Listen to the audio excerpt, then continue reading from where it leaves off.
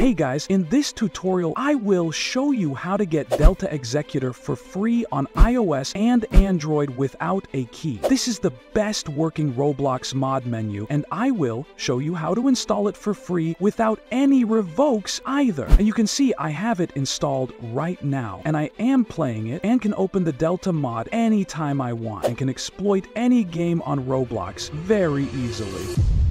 Alright, so now that I showed you guys the app and that it works, I will now show you guys all how to download the app onto your iOS or Android device very easily and fast. But before I show you guys how to install it, if you're on iOS or an iPhone device, we have to change some settings in our phone really quick before you can download it. If you're on Android, you don't have to change any settings. Only iOS devices have to make the changes. So first go into your battery settings and make sure low power mode is turned off. This is very important and can mess up the install if you leave it on. After we get the app, you can revert all your settings back to normal, so don't worry, it's just for the install. Then after you guys turn off low power mode, go into general settings, then find background app refresh option and make sure you have it turned on to Wi-Fi or Wi-Fi and cellular data. It cannot be off. If it's off, it can also mess up the install. Okay, anyways guys, we are all good to go and now ready to get our app installed. So what you guys have to do is very simple. On your iOS or Android device, go to this website called pluginsurf.com. This site has a bunch of tweaked apps and games that we can download for free without needing a jailbreak or anything complicated. So once you're on the site, go to the search bar on the site and type in Delta Executor.